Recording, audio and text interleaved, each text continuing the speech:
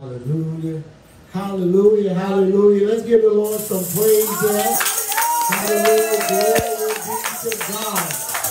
What a mighty God we serve. Hallelujah. Hallelujah. Glory be to God. Hallelujah. We welcome you all over the world. Today is a day of deliverance. Today is a day of breakthrough. Yes. Today is the day that you are set free to be able to live out the purpose of God. Today is the day that you forgive those that persecuted you, that hurt you, that molested you. Hallelujah. Today is your day. Hallelujah. In the body of Christ. Today is your day. An amazing muzzle, an amazing muzzle. And we're coming from Mark chapter 4, beginning at verse 35. And the same day when evening was come, he came unto them, let us pass over to the other side. He came and he began to talk to them, and he told them, let's pass over to the other side. But I come to tell you that we know this verse, and it's a very familiar verse, and I don't want to get ahead of myself, but I come to tell you that in this verse here that there is going to be temptation.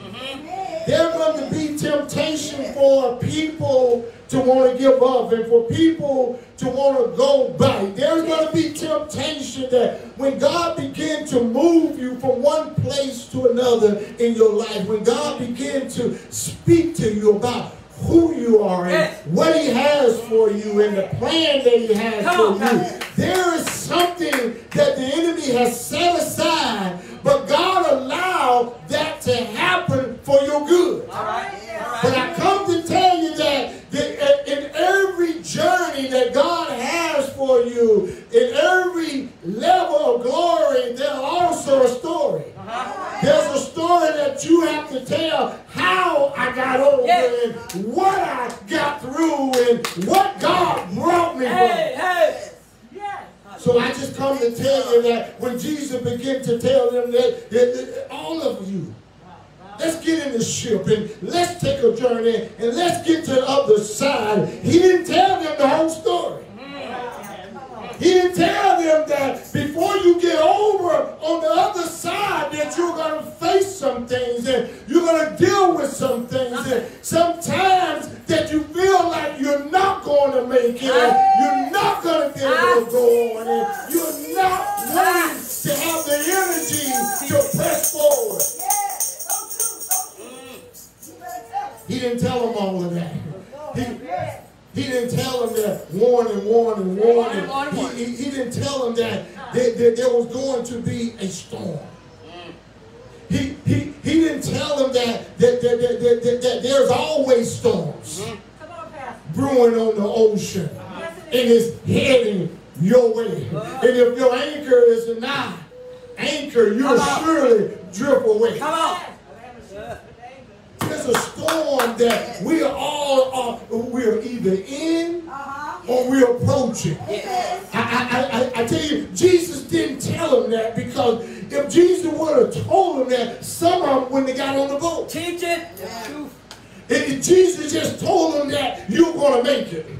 He just told them that we're going to the other side. And I just stopped by for a little while to let you know that how to deal with storms. How to deal with storms. I heard some people say that every year about this time when my mother died that demons just come on me, that a spirit of grievancy just come on me, that I start grieving every year about this time, that when my daddy died, that I can start feel demonic spirits start pressing towards me, that every year about this time there's a storm start invading my mind. And I come to tell you that God has a plan. God has a plan of action for every storm that we face.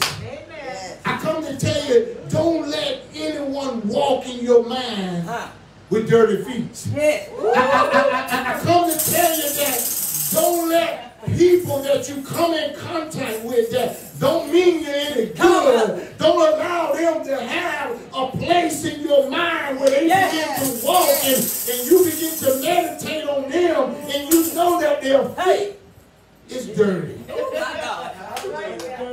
Don't let people walk in your mind with dirty feet. See, I heard people say that when I got married, I planned for my marriage. And I even heard some people say, I even also planned for my divorce. But do we plan for storms? Or do we just let grief just set in every year? Every year this time I isolate myself. I start feeling sorry for myself. I start saying, woe is me. Every year it's set aside this time for Christians in the body of Christ to go through a grief party. For Christians to say, come on in, demons. Have your way again this year. See, every year there's storms that are on the ocean and they come towards us, and we have to have a plan of action whether or not we'll allow these storms to manifest themselves in our lives. The devil's strategy in a storm is to attack your thoughts by making suggestions to you.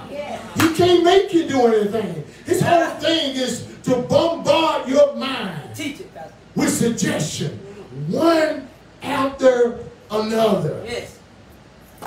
He want to get in your mind so he can affect your speech. And if he calls you to speak the wrong thing long enough and stay in your mind long enough, he can drift into your organs, into your body, and start causing dis-ease, which lead to disease. See, in our personal individual storm, the storm is usually greater within than it is outward. Storms that formulate itself outside of you but make its way to you usually impact our minds first and then our bodies. The enemy is strategic in the midst of storms. See, the enemy, he want to rush to your mind. See, a storm is really a violent attack against you, trying to make you give up or to surrender the will of God and the plan of God that God has for you. And sometimes storms come suddenly, unexpectedly, and cause fear, which is an acronym for false evidence that appears real. It's false evidence appearing real. It comes suddenly and it enlarges itself in your mind. And sometimes storms come in advance. We start feeling it coming. You know, some people that had operations say, oh, I can tell it's going to rain by how my aches are in my body. Sometimes storms are like that. You can feel something brewing inside of you. That's good. And it starts draining you before it even happened. Amen. It starts causing you to overthink and you to connect with something that haven't even happened. Yes, it did. It starts causing your body to react, and high blood pressure and ulcers and strokes and start damaging your body even before it happens. Timing in a storm, sometimes it just suddenly attacks itself and forces its way in your mind. The movement is suddenly, consistently, false evidence of appearing real. And then once it gets in your mind and it starts moving, it starts attacking all of your emotions. Your voice starts changing. You start talking in a high pitch. You start shouting and you start getting angry. And you find yourself in a rage. Yes. You directly assault people and you start going after people. You like a lion. You start roaring when anybody say anything to you. Ah! Ah! Every conversation is controversial.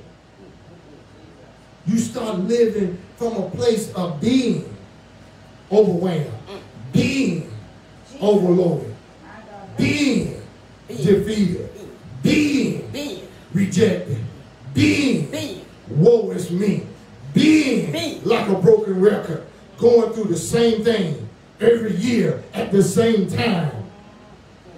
The body of Christ has set aside time for demons to have anniversaries. Lord have mercy. The body of Christ have set aside times that they open themselves up to grieve like never before. Truth. The body of Christ have allowed the enemy to cause them to walk away from the Spirit and start looking at stuff. Yes. Start using their five senses. Start connecting with what they can see and what they can hear and what they can touch. And they start using all of their senses. Preaching now. They start rationalizing things. They start retaliating. They start explaining and justifying their attitude and their behavior, whether it's true or not. They make room for how they feel. Come on, talk about me. This is just the way I am. This is how I function. I'm just expressing myself. And I'm saved and I'm filled with the Holy Ghost. And I'm not wrong, but I still want to apologize to my daddy, to my mother. And we lose focus on how God wanted to impact generations with our lives. Teaching, Pastor, you teaching. We lose focus of the relationship that God wants to build through one person that don't deserve it and one person that persecuted us, that was never for us. We lose focus that God wants to use that relationship to populate the generations and cause salvation to run throughout your bloodline. All right. We start looking with our five senses, what we can see, what they've done, instead of tapping into the Holy Ghost. Thank you for the Holy Ghost. And desiring the will of God in these situations. The enemy's strategy is for you to get in your feelings and in your flesh, and for you to react to what you see and what you feel and how you think about it. And how you think about it. But God. But God. Amen. But God. But God. But God. But God wants, his strategy is for you to know. It's a knowing. It's a knowing who you are and who he is to you. It's a knowing. In Romans 28, Romans 8:28, it said, and we know. See, you got to know. It's a knowing that you have to know to be able to operate in the will of God. And we know. Amen. See, that all of these storms is really going to work out for my good, to them that love God. All right. See, we already have to know that God loves us, but we have to know that we love God. Yes. And we have to know that all this persecution, all this difficult time, Yes. and all of these people and thieves Yes. and demons Yes. that coming against us is still going to work out for my good. Hey, hey. It's a knowing. If you don't know, you can't operate in being hurt. If you don't know, you can't operate in them talking about you. If you don't know, you can't operate in forgiveness. If you don't know. If you don't, This strategy of God in the midst of storm, you have to know. And we know. And we know. And we know that all things work together for the good of them that love God, to them who are called according to his purpose. God has a plan and a purpose for you in the midst of your storm. Thank you, Jesus. A plan and a purpose for you in the midst of your storm. And verse 27 and verse 8 said, and he searches the heart.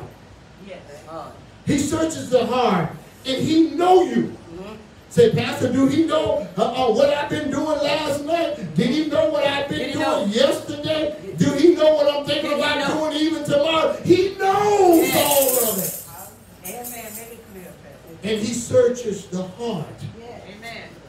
And know what's in our heart. He know what he has to prune, what he has to take out, what he has to work with. He searches the heart, and he knows the thoughts, our desires, our passion. And then he said, he also, what is the mind of the Spirit? In other words, that he knows how God is going to work through your situation. He knows the mind of the Spirit concerning you, how the Holy Ghost is going to lead your mind into obedience. Teach, Pastor. Teach. The mind of the Spirit concerning you. He knows what it's going to take for you to get to the point of surrender. The Spirit searches.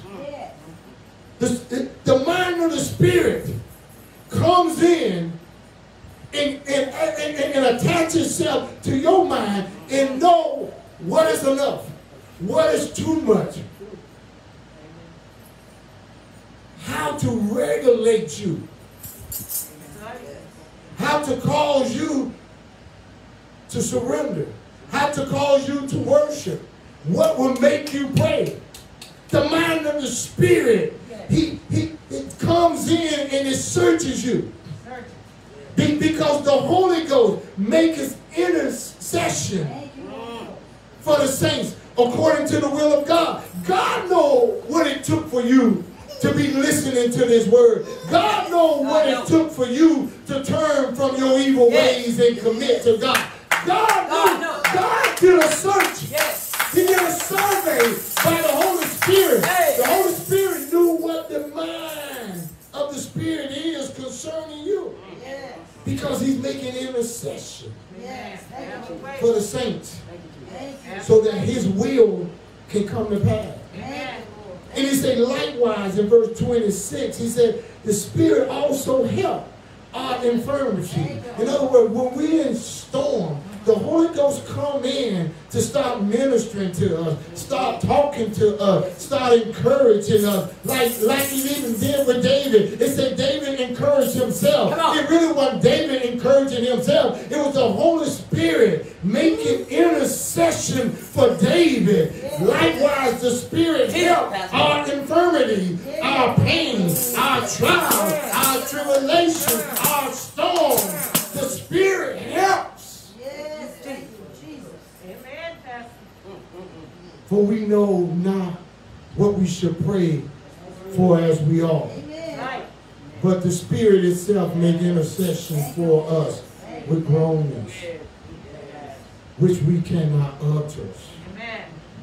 It's the Holy Spirit that comes in to interpret pain that you keep trying to interpret to others. They cannot interpret your pain because they are not able to go into the marrows of your pain and intercede and begin to help your infirmity. The only thing that was designed to interpret pain that cannot be expressed, pain that is groaning, is the Spirit.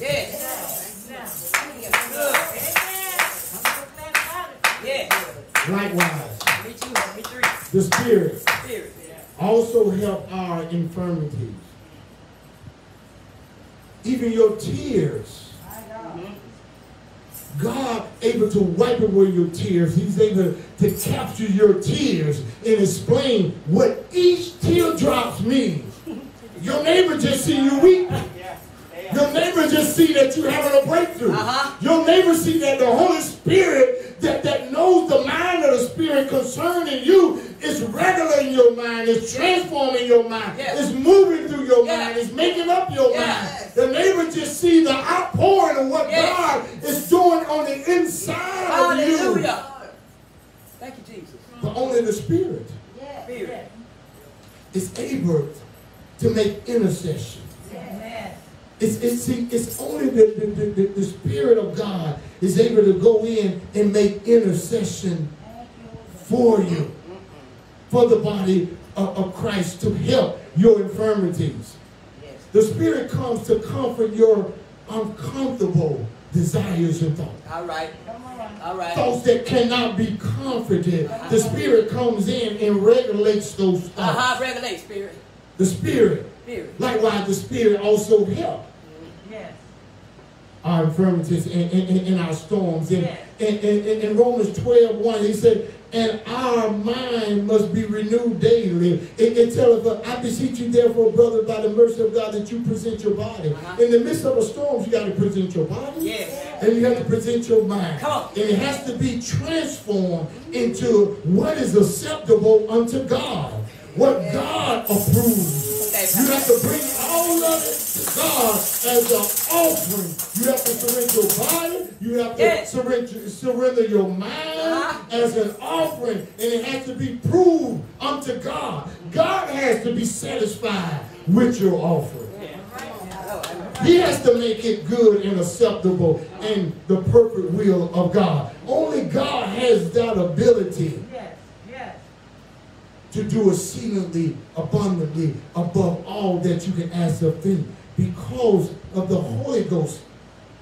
As you surrender your body and your mind, God is able to transform it. In verse 9, it tells us that don't be bitter, don't isolate yourself, don't let shame overtake you, don't start feeling sorry for yourself, and watch your emotion. Verse 9 says, let love be without dissimulation. Abhor that which is evil, get away from it, but cleave to that which is good. Be kindly affectionate to one another with brotherly love, and honor it, preferring one above one another. In other words, it's telling you that in the midst of your storm, when you're going through, it's easy for your emotion to tell people off. Let me just give you a piece of my mind. That's the wrong thing to do. Give them God's mind. Amen. Let the mind of God search you. Let this mind be in you, which also is in Christ Jesus. Give them God in the midst of your storm. Yes, sir. You say, Pastor, what is the plan? I'm giving you the plan. You got to surrender your body. You got to surrender your mind. Yes, sir. And then it has to be pleasing unto God. And then you cannot allow your emotion to overtake you. But you have to approach it with brotherly love and cleave into that which is good. Amen. In verse 19, it said, don't take matters in your own hand. Don't pay people bite. Don't get them bite. Don't go tit for tat. Amen. Verse 19 said, dearly beloved, avenge not yourself, but rather give place unto wrath. For it is written, vengeance is mine. I will repay, says the Lord. You don't supposed to be out there fighting your brother, your sister, your uncle, your cousin. That's God's job. You're supposed to cast all of your cares unto God, because God cares for you. God knows how to revenge you. God knows how to deal with it. Your plan of action in the midst of your storm. Stop fighting. Most of the time, the devil want to tie you up with people and stuff so you don't do his will. He's just trying to stop you from doing the will of God. Get mad about something. They was wrong. Well, then don't forgive them. Just get tangled and tied up with all of those issues. Yes, you do. Then you're distracted and can't do the will of God. And as long as you're not doing the will of God, he don't care if you're right and not speaking to people, right, and won't do the will of God. Help me. See, in life there are storms that you won't understand. You just need to survive. Say it again, Pastor. In life, you're going to deal with some things that there will be no comprehension. No matter if you think about it from the time you get up to the time you go to bed. If you do it for the rest of your life, you will get no understanding. You just have to survive. You have to just not give up in that storm. You have to just not quit in that storm. There's some things that you're only going to know by and by. There's some things you're only going to know when it comes from being in the presence of God. There's some things that you just don't know. Yes, that's good. That's true. Amen. And see, in the midst of a storm, you know, the Bible tells us that in Mark 4:36, it said, and when they sent away the multitude, most of the time the devil going to attack you when you're alone. They sent away the multitude. They sent away the multitude. And in verse 37, it said, and there rose a great storm, wind, and waves. It wasn't just wind, it was water as well, beating into the ship. Not on the ship, but into the ship. You got to be careful what storm you allow to flood you. Come on. You have to be careful. What pain you allow to live in you year after year. Around this time, I lost my dad. I lost my mom. You know that wind is still blowing. The waves are still blowing. And beating in the ship. Beating in your mind. Beating in your thoughts. Beating in your remembrance. The wind and the waves beat into the ship. Keep beating you every year. Around the same time, doing the same thing. I even set aside time for them. I even have a place where I go. I don't even go to church during that time because I have devoted myself to the demons. That's true. That's true. That's true. That's true. I let the wind blow. I let the waves beat into the ship until they get full. So that now being full. And it talks about Jesus' location. He was into verse 38, into the hinder part of the ship, asleep on the pillow. And they awake him saying, Master. That master don't mean Lord, it just means teacher. Because they're still under his tutelage. They're still being taught. He said, care thou not that I perish. The word perish means that you had a plan to destroy us totally. When you told us to go to the other side. You didn't tell us about these storms. You didn't tell us about these things. You didn't tell us about these pains. You didn't tell us about this misery. You didn't tell us about how we was going to grieve and we was going to cry and the thoughts that we was going to have on this voyage, on this journey. You didn't let us know. We expected more from you. Do you even care that we perish? Wow. Not be damaged, but totally destroyed. They're coming to God himself and say, do you even care that we are totally destroyed? Evangelist Miller, Romans 14, starting at verse 7, it tells us that don't never allow a storm to separate you from you and Jesus. Wherever Jesus is, that's where you need to be. You need to be there when there's not a storm, but when there's a storm, don't stop coming to church. No. When there's a storm, don't stop praying. When there's a storm, start fasting. When there's a storm, never be separated.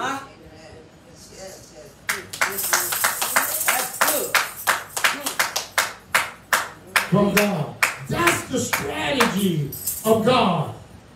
Now the strategy of the enemy is to separate you in your storm. Yes, yes. Throw a party for us. You know how we did it last year. Come on. You know how long it took you to come out of it. Come on. Throw a party again this year. Call all my brothers and sisters. Call legions to come in. Let them come in by the thousands. Yes, we do. Yes, we do. Yes, we do. Complain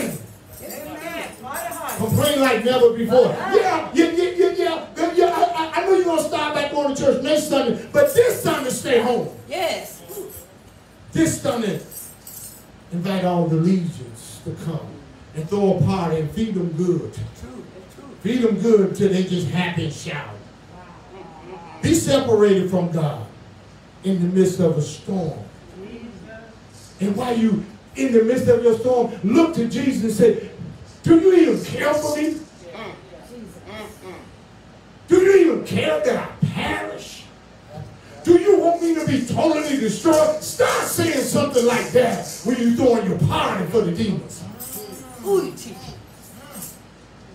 In verse 7, Evangelist Miller, it said, for none of us live to himself. And no man died to himself. All right. For whether we live unto the Lord, or whether we die unto the Lord. There's no separation. Whether we live, therefore, or die, we are the Lord's. Let me say it again. Whether we live or die, we are what? The Lord. Yes. The Lord. Yes. Thank you, God. For this in Christ both.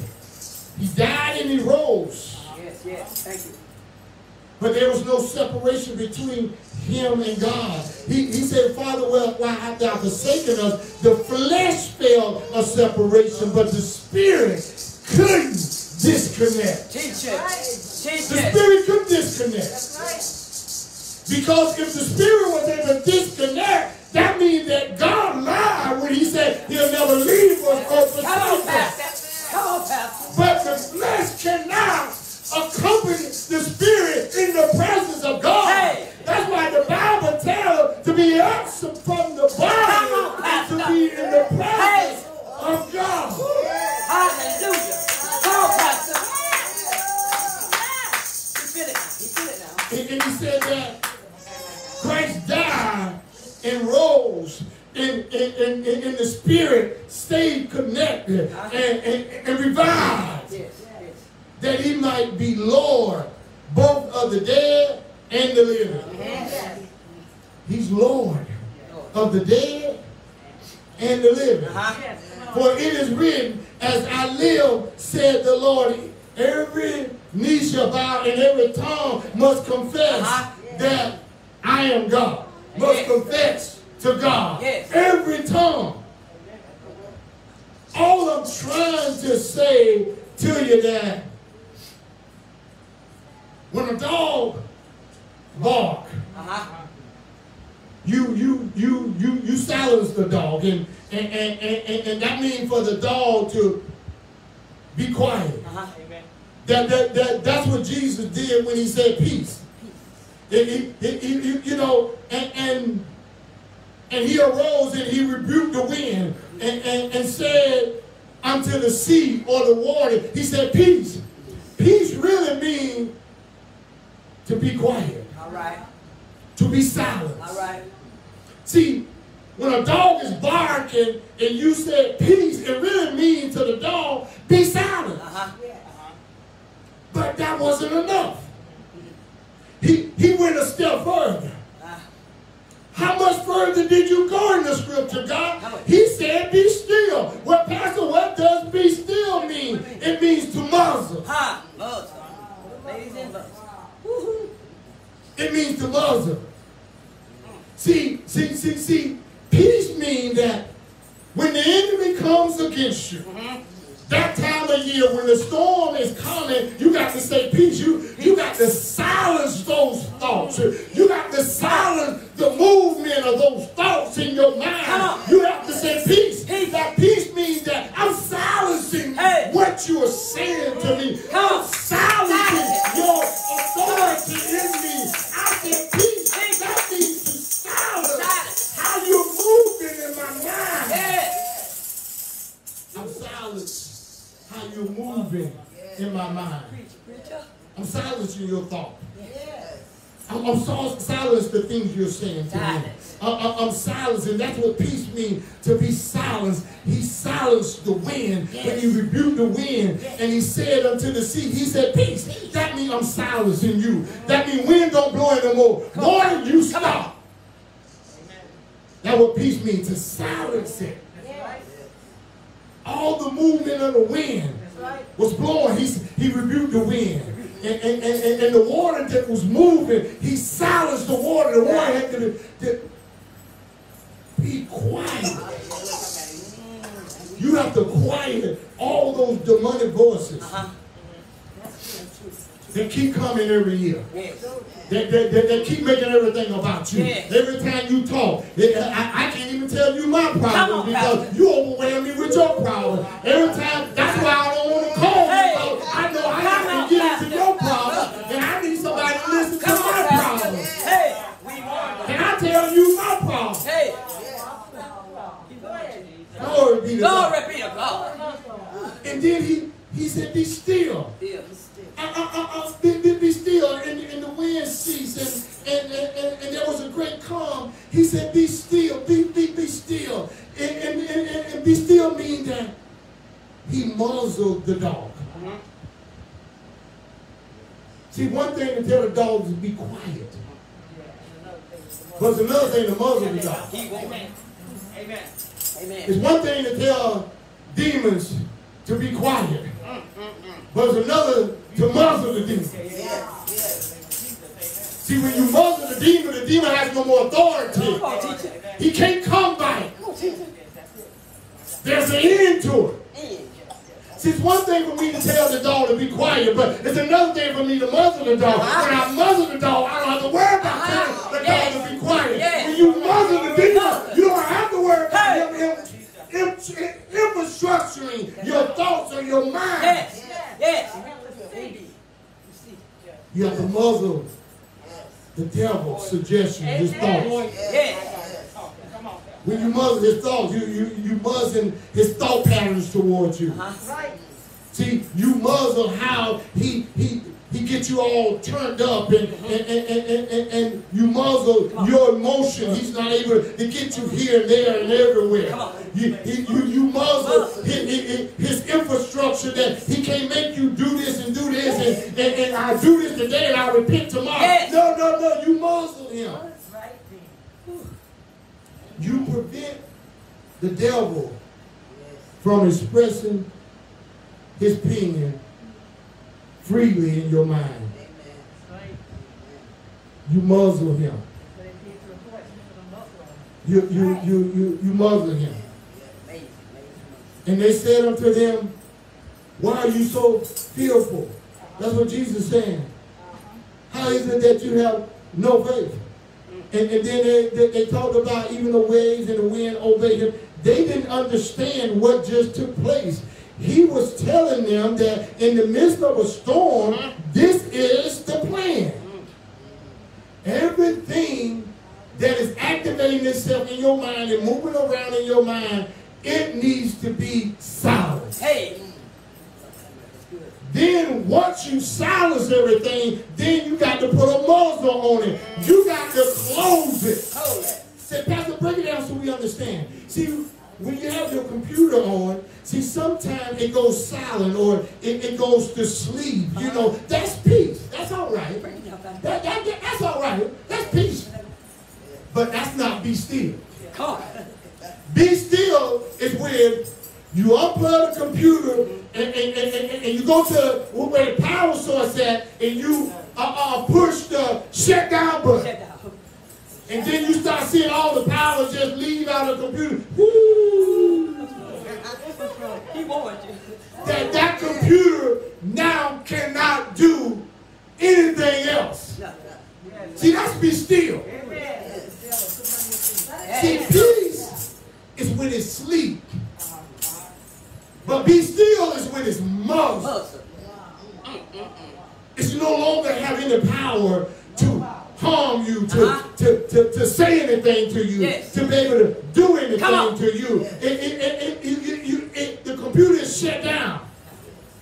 Be still means to shut it down. And I'm heading home now. So I come to tell you that in the midst of your storm, you got to know that it's never intended for you to be totally destroyed. In the midst of your storm, you cannot avoid storm, but in the midst of your storm, what it does, it get rid of the waste, and get rid of the stuff you don't need, and get rid of all the things that you don't need in the journey to carry out the will of God. It brings you to your core, just you and God. It brings you to the foundation of the relationship. You are who God said you are. Not what man, not what they say, but what God said.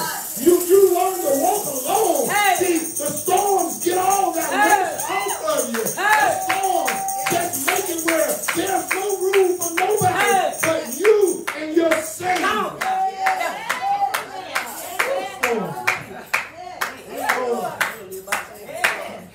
Storms. In the storms, the plan God has in your storm, you got to elevate your mindset. It's not a time for you to go down. It's a time for you to expect more. It's a time for you to do more. You got to have high levels in your mind. You got to elevate your thoughts towards the Word of God and what God is saying. In the midst of a storm, all the pressure is supposed to push you forward. It's supposed to push you upward. In the midst of a storm, you're supposed to develop more faith. You're supposed to be more positive than ever. It should cause an intentional focus. Your faith should grow. Your focus should be keen. You should be intentionally focused. You should have a fortitude. You should have ability to endure, persevere, and have discipline. Your faith should grow. Your focus should be intentional. And your fortitude, you should have your mind made up that we win. You should have your mind made up that we overcome. You should have your mind made up that we are more than a conqueror. There should be fortitude. You shall be encouraged in the midst of pain and in the midst of adversity. God's plan to make you healthier, wealthier, stronger in the midst of it. It's a pruning season in the midst of it. When the muzzle is on, when God put the muzzle on so the enemy cannot infiltrate your mind anymore, this is what happens. There's a knowing when the muzzle is on. There's a knowing who you are in God.